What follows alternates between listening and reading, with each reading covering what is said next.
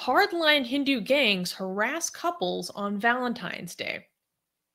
For years, hardline Hindu gangs have become infamous in India for patrolling the streets and assaulting and harassing couples seen on Valentine's Day, sometimes even forcing them to get married. This year was no exception. On February 14th, group members of Bajrang Dal were booked for allegedly harassing couples in public places. Sudhir Kumar Singh, a police officer from Agra's police department, said that a first information report was filed against the members for harassment. According to the local news, the group was against Valentine's Day separations and stopped couples from observing it. Avtar Singh Gill, a member of Bajrang Dal, said, quote, "This is a Western culture which is flourishing in India, but it will not be allowed to flourish here." Another member of Bajrang Dal claimed that Valentine's Day is, quote unquote, forcibly imposed on India by multinational companies. The group demanded that the Telangana state government declare February 14th as Amar Jawan Diwas, or Our Soldier Day, referring to India's 1971 victory against Pakistan during the Indo-Pakistan War. So I wanted to cover this because in our thumbnail, you see we have a picture of, there were also burning effigies of Saint Valentine. They're burning Valentines? And they have a like burning Saint Valentine himself, man. Oh my god. What did he do? He's the originator of this Western depravity. He didn't start Valentine's Day. Okay, Hindutva won't give us a breather even for 1 week. Come on, guys. Be civil for 1 week. Not that hard. Well, I wanted to cover this because I was actually oh, wait. We have a puppy. We need to pause and appreciate the puppy. Stop everything. That's okay. She's still wearing her dress? Yes. No, yeah. I don't put the dress on. I think you do. I don't. That's cute. She doesn't mind it. Oh my god, what a cute baby. All right. Bring it back to me. Oh my goodness. Oops. Here we go. Blank name is saying, this is a long way of saying that I don't get laid. True. So Mustafa is saying, there's a great Bollywood movie in this story. It just needs a little Hindutva member finding love in a musical number at the end. Honestly, you're not wrong. So what I found interesting about this is the fact, and what I wanted to highlight is I saw a number of news stories, not just talking about the fact that there are gang members doing this kind of activity in India, but they're being arrested and they're being booked for their activities. And there was a lot of reports about measures that police were taking preemptively against these people. So I would like to congratulate that. That's awesome. I also wanted to talk about this because a lot of aspects of this kind of story that happens every year, really, it blows my mind. So I was talking to a friend in India and she says, oh yeah, when it's Valentine's Day, if you're a woman, you don't go out. You don't go out. And even if you're going out like with a male friend who's not even a couple, you do, by under no circumstances, you do not go out with another man, period, on Valentine's Day that's asking for trouble. Amazing. And I thought this is absolutely insane. I'm like, how is Bajrang Dal not declared a terrorist organization or a criminal organized gang that every year you expect and anticipate that you cannot go out in public because of the activity of these people, because that's how predictable it is? Where is your right to free assembly? Where is your freedom of movement? If this is the case and this is so predictable that you know that this is going to happen year after year, that's completely unacceptable to me. Well, I don't think this would be assembly, but yeah, freedom to move freely and just have fun. Well, no, they go after couples in parks. They go after couples in particular romantic spots. Right. I mean, this is just we need to highlight more of these because they're doing a very good job in making sure that the world realizes that Hinduism is not this whole exotic, peaceful religion, unlike the other Abrahamic ones. You know what I mean? Like they're perfect for highlighting how insane all of this is, right? Like how bad India has become. We need to like raise the alarm, right? Like to globally and embarrass them for this. I mean, this is this is Sharia. This is Hindu Sharia. And apparently again, oh, go ahead. Yeah, go. No, Well, and again, apparently like it's a lot worse in some areas than others. Like I've heard that it's bad in Rajasthan. Wouldn't it be the worst in? Is it really bad in Uttar Pradesh? I would assume that there would be the worst. It happens all over. I don't know where it's the worst. Yeah. But again, like imagine being one of these people, couples trying to have fun, enjoying their lives, and being romantic with each other, and you're against that, right? Mm-hmm. So, yeah, again, like we should have the meme ready. Like, are we the baddies meme? We don't have Yes, it. where is it? I was counting on you. We should have had. Oh wait, Dee is correcting me. She's saying, Susanna, they're not aware of Saint Valentine. They were just burning Valentine. I researched this. Oh, so that's just Valentine. Okay, so they don't know Saint Valentine. They did. That's just the face of Valentine. Yeah, and they were like burning Valentine's Day cards. Okay. Amazing. Yeah, so another member of Bajrang Dal claimed that Valentine's Day is forcibly imposed on India by multinational companies. These companies want people to celebrate a Western culture so they can make money on greeting cards and private album songs, he explained. I love this. Forcibly imposed by multinational companies. But how? But how is it imposed? Like, you guys don't celebrate Valentine's Day. By what authority? No, like, how is it forced? Like, did anybody come to any of you guys and told you that you have to? I mean, this coming from I mean, I don't know if all of them, but pre-arranged marriage is like kind of forced romance, or it's like forcing people to be together. Like, do you expect like people who celebrate Valentine's Day to like find you a date and make you like buy her roses and go on like a Valentine's date with them? Is it like, man, like you have to buy cards for each other? Where's the chocolate? Where are the roses? Like, how is this forced upon you? You don't have to do it. None of you have to do it. Imagine if there was a penalty by these powerful organizations. Are like, yeah, we're gonna fine everybody who doesn't celebrate Valentine's Day. What is, these people are insane. By these people, I mean specifically these people who are doing this. Okay, I'm not talking about all of India or all of Hinduism. Please don't think I'm being racist or anything like that. Okay. Also, like, wouldn't this be the same, similar to Western countries celebrating Diwali? Right? Like, wouldn't, like, how is like if in the United States or in Canada there's a lot of celebrations of Diwali, nobody is insane enough to claim that this is forced upon us by, I don't know, Indian organizations. Like how is it that we get to celebrate Diwali in Canada, and that's a-okay, and celebrating Christmas or Valentine's Day in India all of a sudden becomes this conspiracy or is forced upon you?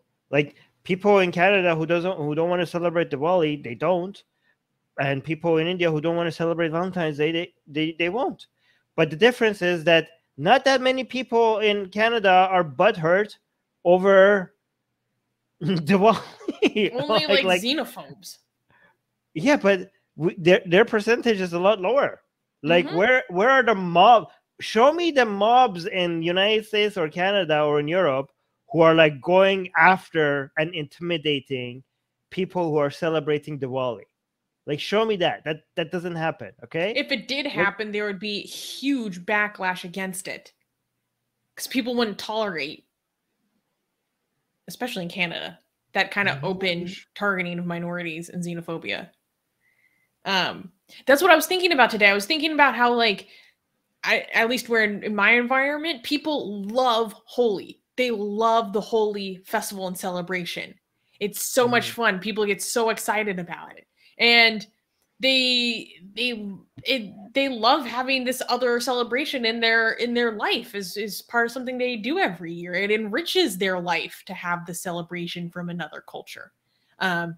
You know, it is represents something very different than in other things in our culture.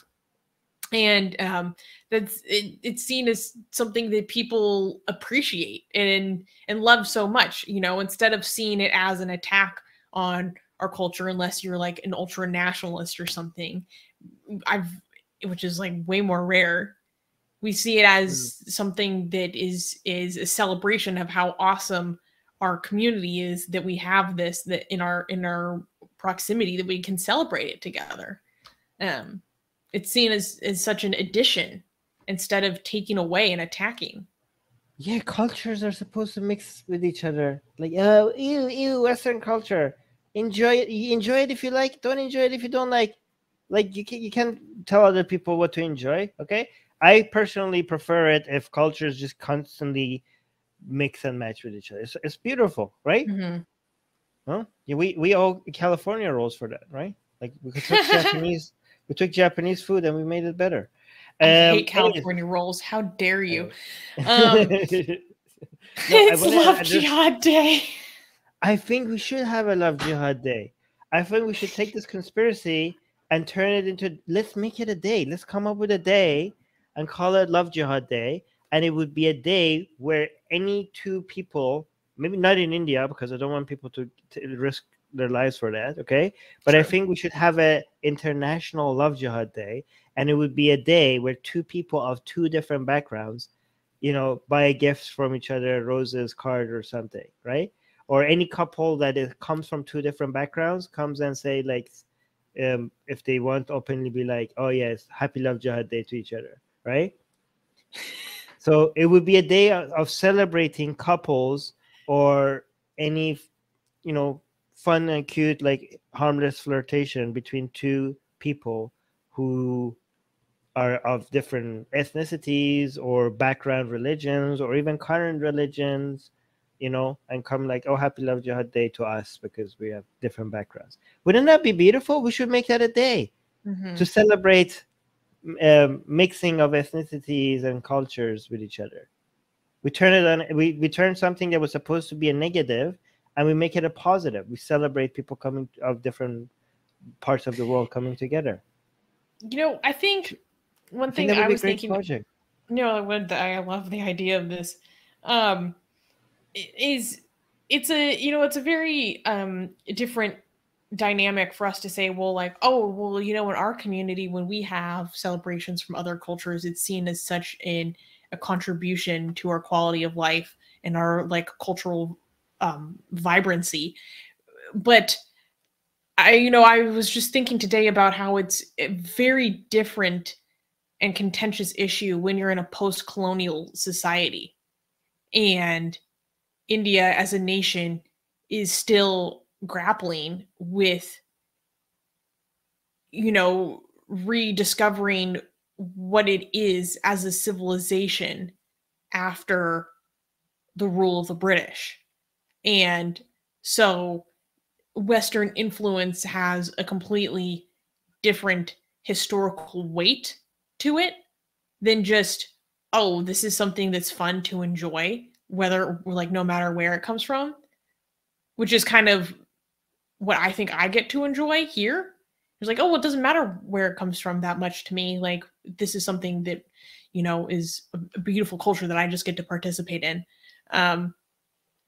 Yeah, I think it's harder. It's more difficult to really grapple with that contention of post-colonial identity. Yeah, I don't know what like a solution to that kind of thing is, because it also comes from a sense of like deep insecurity.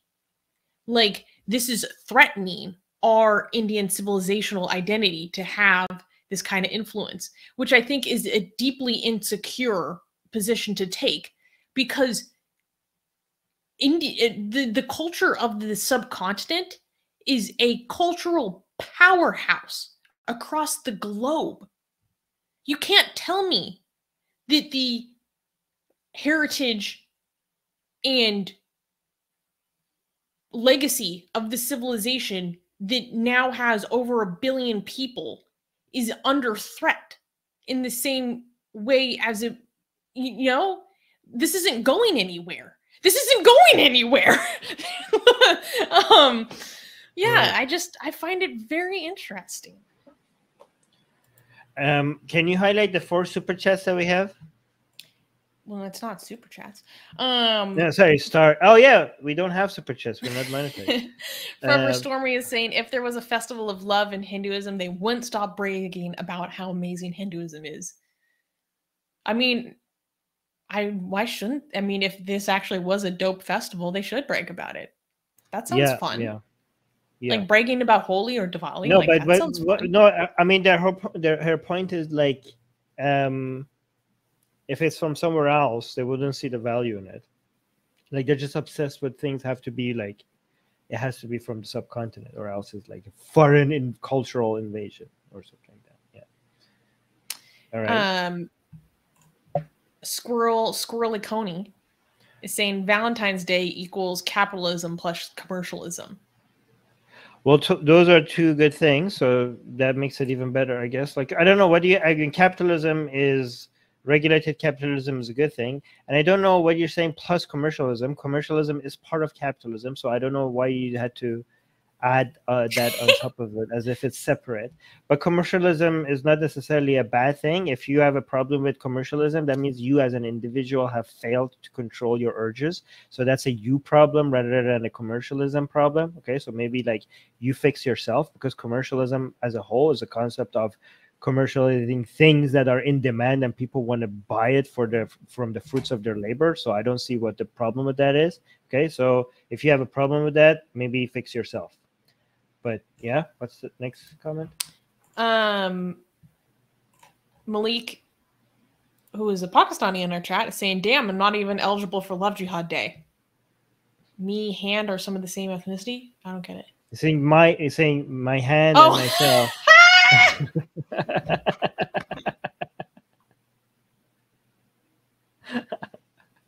You're like, damn. That's hilarious. This one you highlighted earlier, but I forgot to read it. Oh yeah, this is just fun. Benjamin is saying, hi, I'm Benjamin. I'm watching this from Ghana, Africa. I'm proud atheist, and I must admit it's not easy being an atheist in these kinds of environments. Well, thank you for joining us. You know, shouts out to Ghana. And I hope that you can find some community here at Atheist Republic if you can't find it, you know, close to you. And holy crap, it's that time. Boom. Bust down the doors. Harass Sultan is here. Yes. Hi, Harass. He's here. All right, music guy, and hi, yeah, guys, make sure you're subscribed to Harass Sultan channel, okay? If you guys are interested in anything India or Pakistan or Islam or dinosaur related, you should be subscribed to Harass Sultan's channel, okay? Music guy is saying life would be boring without made-up holidays. I don't like the idea of like calling things made up as if like it makes them okay, like made up holidays as opposed to what? Like, do we have holidays that just naturally part of nature? Like, it's part of the fabric of the universe to observe my birthday. Exactly. I don't know what you're talking about, Armin. The world stops when I was born. And we need to remember it.